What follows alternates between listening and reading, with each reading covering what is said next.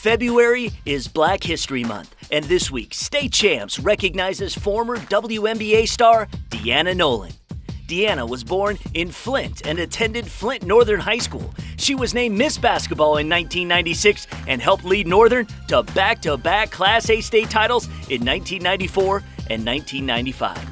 Deanna was the 6th overall pick by the Detroit Shock in the 2001 WNBA draft. She became a 3-time WNBA World Champion, WNBA Finals MVP, and a 5-time All-Star.